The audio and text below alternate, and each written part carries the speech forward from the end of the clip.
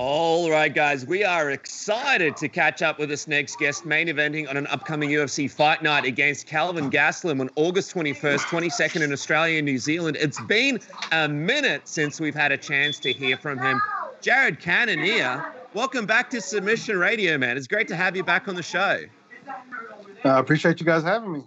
Always a pleasure, man. Always. I was saying to you before, we've been wanting you on for ages, so I'm glad we could tee this up. And you mentioned just now that your phone's on low battery, so this is going to be a very exciting interview. This is like a Mission Impossible movie. We'll see how we go, but I know you've got a charger nearby, so everyone can rest assured. Now, here's the thing, man. You don't really use social media a whole lot, so we haven't had a chance to really see what's been going on since your fight with Robert Whittaker. What's been happening, man? What's been happening in your life? Well, as you all know, Robert Whittaker broke my arm in a fight, so I've been on the road to recovery since then. It's been a bumpy road at that because the first procedure was unsuccessful. It was declared a non-union, which means the bone didn't heal back together properly. So they had to go back in, take the hardware out, do some medical magic, and put another rod in back in February. So 2 surgeries later, and I am 2 weeks away from being cleared to compete again. But I'm back in the gym. I'm back training. I'm hitting mitts. I'm hitting people. I'm back to work. So I'm back in my happy place. Man, it's good to see that you're obviously hitting people again. That's the main thing. But how tough has that been? I mean, we obviously had the massive chest injury. I believe it was a pec tear not that long ago. You made a big road to recovery from that. And now with this arm, I mean, normally you hear about a broken arm and you think, okay, relatively simple procedure, right? So for it to not work out, how tough was that for you, man? It was definitely frustrating. It wasn't, but I wouldn't say it was like hard to deal with. It was just another phenomenon, if I can say that. But I trusted my doctors. I trusted my physical therapist. They found that it was actually that I had staph in the bone, so they had to go in there and clean it out and put me on antibiotics. So better, I'm glad we caught it when we caught it than when it could have done some real damage. So I'm back now. I'm putting all that crap behind me. I'm not really dwelling on. To be honest, I didn't really dwell on the negative aspect of this whole thing happening. So again, it was just one of those things. So, but I wasn't tripping, and again, I'm back and I'm ready to have some fun. Dude, the crazy thing is when you look back at that Robert Whittaker fight, that arm break that you suffered happened in the first round.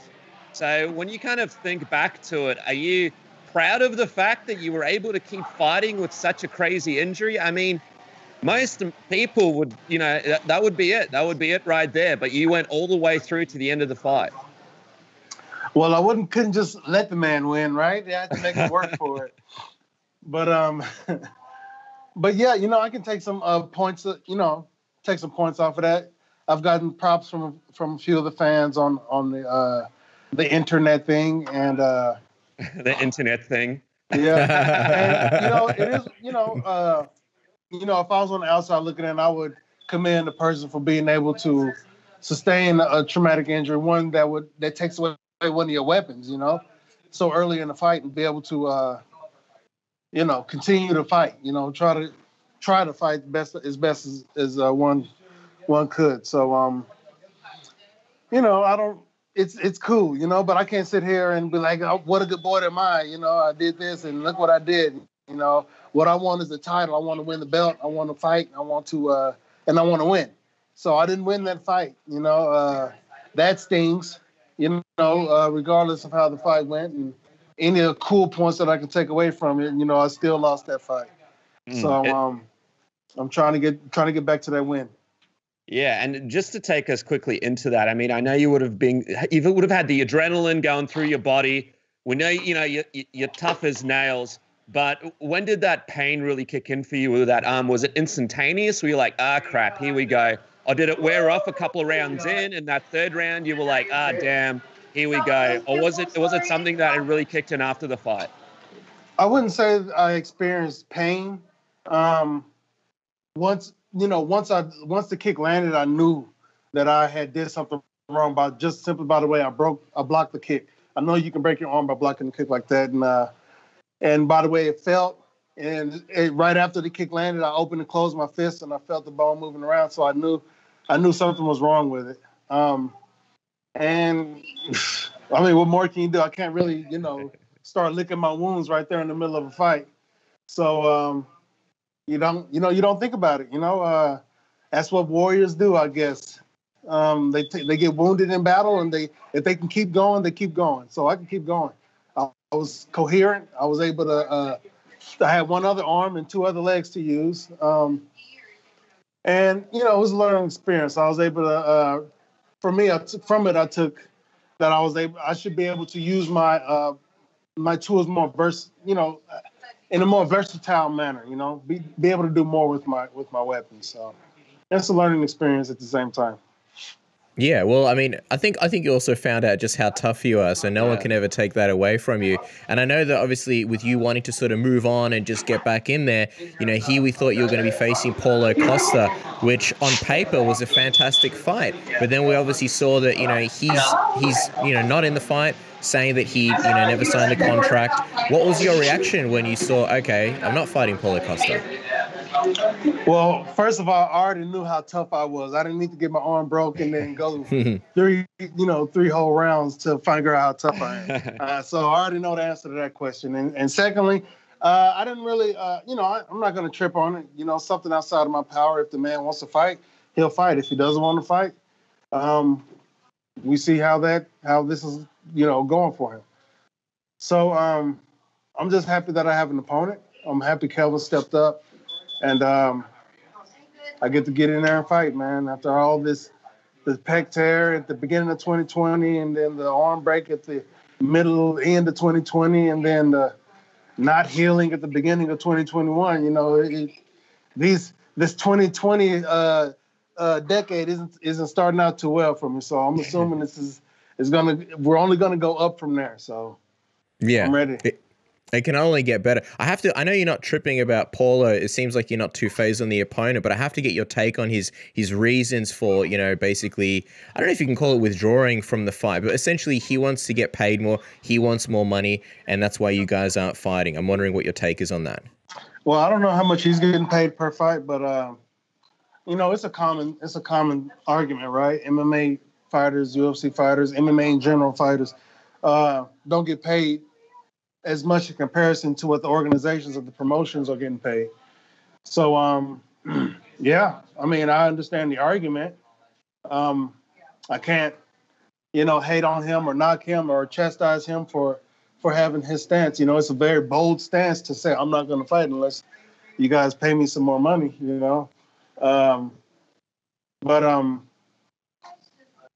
so yeah, man, somebody's got to fight for us fighters to get paid more, and I'm not going to turn down a fatter paycheck either.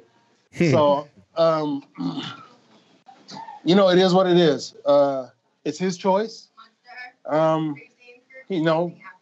With that being said, he has to be able to deal with the consequences of that, not fighting and maybe even losing his position. He's ranked number 2 right there.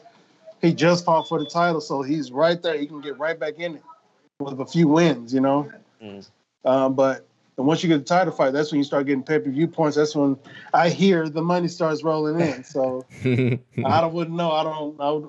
I'm not there yet. Yeah, so it's cool to kind of see that a part of you kind of respects what he's standing up for. Absolutely. He's fighting for something that I would fight for. He's fighting for me. So that's just like me talking down on our soldiers who would, fight somebody, a terrorist coming here or something like that, Mm-hmm. You guys understand where I'm going with this. I can come up with a whole bunch of comparisons, but you guys get it. Yeah. See you later, guys. So when it comes to, all right, Paulo Costa's out of the fight and you're looking for a replacement opponent, I'm wondering what names came across your desk? Was it just Kelvin Gastelum? I know you were supposed to fight Darren Till at one point. Were you kind of hoping that maybe he'd be the guy rather than fighting Derek Brunson? He maybe would fight you. What was the process like? Well, at the time, I was aware that all of the top guys were booked up for fights. So it was slim pickings out there. ironically or coincidentally, Kelvin's was one of the names that popped up in my head. He's one of the top 10. He's challenged for the interim title before. He's fought a lot of the top guys, so he has a big name behind him, as well as the skills to back it up. So he was one of the names that they came up on the board because, like, again, everybody else is booked up. His was, Uriah Hall's name was, Brunson, of course, Till, but those two are booked up. And I found out that Uriah Hall is booked up as well. So anybody who is the most toppest, rankestest person available. Well, you got a good one in Kelvin. I mean, I feel like Kelvin's a pretty underrated guy. Certainly tough. I mean, the way he took all the damage in the Robert Whittaker fight was just insane. The guy's chin is crazy. What do you make of him, I guess, as a challenge for you? I guess you were pretty happy when you got him. Well, I mean, I don't want to sit here and wax poetically about how awesome he is or how awesome he isn't, you know what I'm saying? But, I know what I know is that Kelvin is, what we all know is that he's got a good wrestling base. He's got knockout power in his hands. He's not afraid to mix it up with bigger guys. You know what I'm saying? He's been in the middleweight division since he had come up from the welterweight division. So he's not necessarily, Oh, good. He's not necessarily a big middleweight, but he's been in there mixing up with the top middleweight. So, he's got the heart of a Mexican warrior, if you will, and a big ass head to go along with it. So the trash talk starts now. The trash talk is kicking off. I mean, if you want to call it that, there's no insult or anything. It's like just Lane Venice, he's got the big head. I like big targets, right? It's a big target. Hey, sorry, go ahead. No, go on, Jared. Sorry. I was going to continue waxing poetically, but you can go ahead. Well, Casper brought it up. I mean, Kelvin is super tough, but for you, an incentive in this fight, would it be to get a finish over him? He's not someone that, Israel Adesanya had a very close fight with him. Robert Whittaker beat him, but he wasn't able to finish him. Would he be a guy that you would like to set a statement against for the rest of the division? For the intent wouldn't be to make a statement. The intent is only to win, and win is make it look as easily as possible. So if we go out there, touch gloves, he throws, misses, I swing and hit, and he falls to the ground, the ref calls the fight. That's what I'm talking about right there. So whatever statement the world or the crowd or the other fighters or whoever wants to take from that, be my guest. But my intent is to go out there and whoop whoever ass is in front of me. I think if it played out that way, that'd be a pretty massive statement. Sounds like a 10-second finish. But I was going to say, with Kelvin, you mentioned the wrestling. Do you think he goes for the wrestling much and tries to, use that, I wouldn't say advantage, but tries to take the fight, in a way where maybe it's a little bit safer? Or do you think he comes out and just trades with you like he's been pretty content with, to do with, the best strikers in the division? Well, going off of what he said in his last fight and what he showed in his last fight, he wanted to employ more wrestling into his game, and he showed that in his attempts to take Robert down in that fight. So, with that being said, man, I feel like I have the superior striker. I'm the superior striker, based off of the effectiveness of my striking. Not to say that I got 1,000 moves in my repertoire and I can flip off the wall and punch you, and then make you whatever. But I feel like that I'm going to have the more imposing striking, the more dangerous striking. So there's not much to say for me except for that. I forgot the question. What was the question again? I think you answered it. Just basically if he's going to try and stand with you or if he's going to try and wrestle. Yeah. I think you summed it up well. So yeah, generally, you get back into a wall, what are you going to do? You're going to try to find the easiest way out. On paper, that will be the path of least resistance to wrestle me. But, I'm getting better at stuffing shots, and I'm good at taking people down as well. You may even see me take him down. You just might see me take him down. you know, because I'm implementing it into my game as well. I need to be able to wrestle a guy if I need to wrestle a guy, and I already know I can knock a person out if I'm on top. If I'm on top and they're on the ground, and I've shown that I'm able to get up with a guy who's with these people who've been able to take me down. So it's getting to the point to where you're not able to take me down, and if you do attempt to take me down, it'll turn. You know, I'll quickly turn it around. You know, turn it against you. You know, you're gonna end up spending a lot of energy trying to get me down. So you know, it is what it is. You know, but it's a fight. You know, the smarter, the stronger, faster, but more importantly, the smarter fighter generally is the one who's going to win. So I want to be smart, as always. I want to be stronger. I want to be faster. I want to be everything. I want to be better than my opponent, but I also want to be a better version of myself, as always. So I'm ready to make that happen. Yeah, 100%. And speaking of being the best version of yourself, there is no better way to do that than with Manscaped's Lawnmower 3.0. If you're still shaving your balls with an old rusty razor, throw that shit on the wall, watch it explode, and then reach out and take the Lawnmower 3.0 and feel the difference with its skin-safe technology, the 7,000 RPMs of power, the LED light, the waterproof feature. It'll be the best ball shave you've ever experienced in your life. I like to do it in the shower because it's waterproof, nice, easy, saves time, and you can use it on anything. Maybe you got some back hair, maybe you got some hair, I don't know, on the ears. We're getting old, we're getting that, you know, ear hair that's like, you know, 3 feet long. Shave it away, look the best version of yourself, and you can do it with 20% off. Save money with the code SUBMISSION, and who doesn't like saving money? You do, that's who. Get the Manscaped Lawnmower 3.0, the official sponsor of Submission Radio. Isn't that right, Dennis? That's right, Cass. We're presented by Manscaped, and, you know, while you're getting that code, you get that free shipping as well, which absolutely drives me nuts during these lockdowns and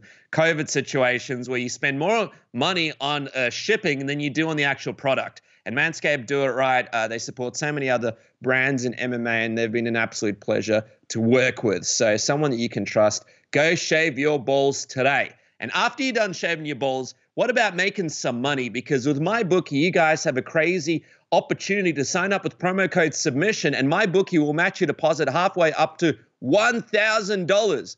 Visit MyBookie online today. You can bet on all sorts of different things. Of course, you got the Israel Adesanya versus Vettori rematch. You've got that big fight between Leon Edwards and, of course, Nate Diaz. What about Brad Riddell versus Drew Dober? All the NBA playoffs that are just going all over the place. So much money to be made. Go to MyBookie today. Use the promo code SUBMISSION. Bet, win, get paid only at MyBookie.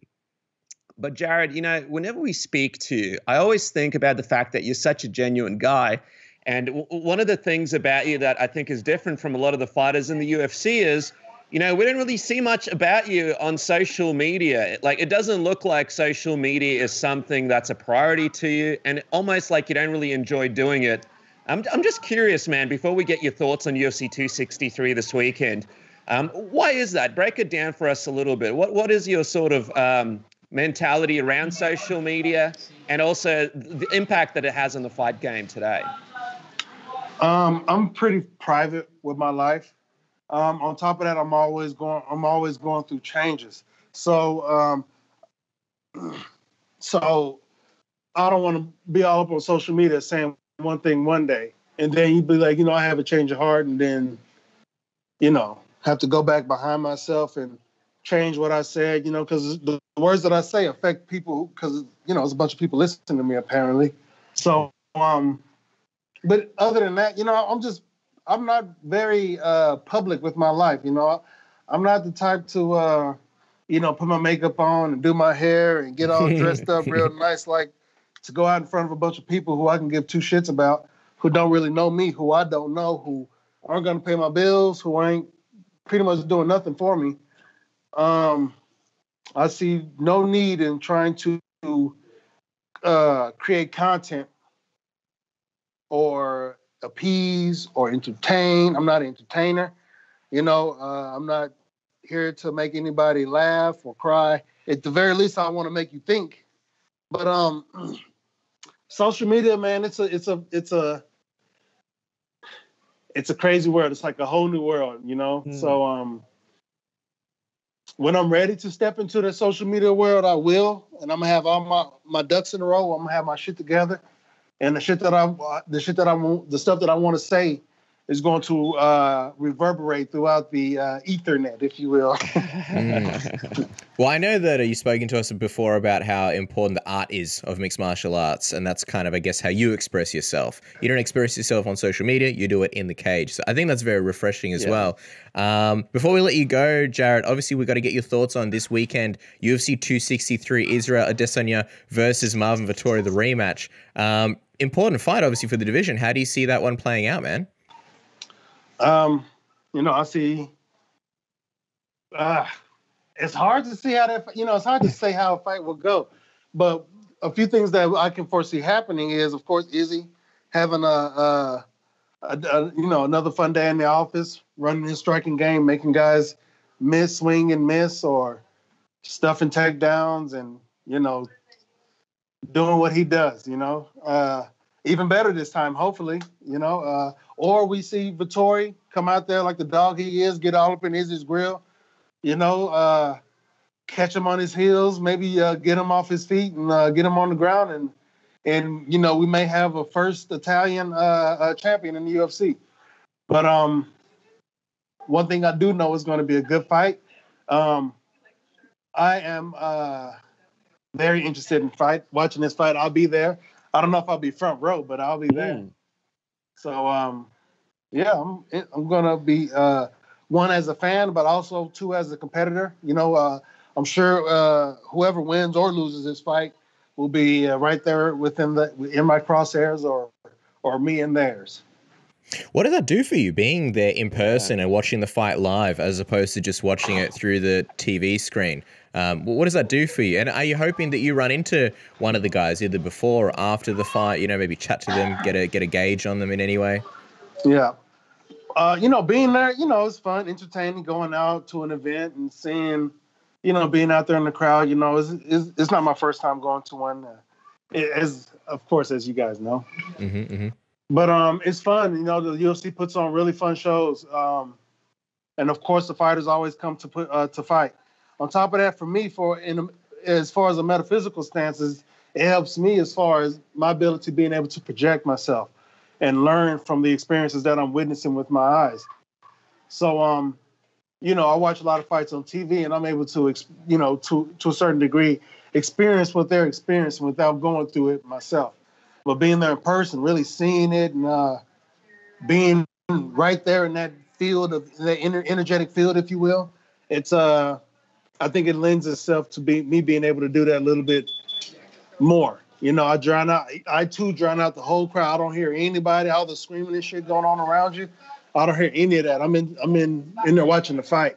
It sucks having to watch it through the cage and stuff, and because you don't get the good look the whole time like you would from the TV screen. But nonetheless, I benefit from it. Well, I'll tell you what, Jared, we're excited for the big return, you versus Kelvin Gastelum. And of course, we spoke about it. There's not many updates, but when there are, they matter. So follow the man at Killer Gorilla MMA on Instagram and Twitter. Dude, just so happy to see you back in there and healed up. Can't wait to see you back in the octagon. Thank you, guys. Another wonderful interview. I appreciate you guys did ask some good questions, man. I appreciate it. Love it, dude. Never be a stranger, man. We love chatting with you, man. Hopefully we'll do another one soon. Good luck, Jared. For sure, guys. Have a good weekend.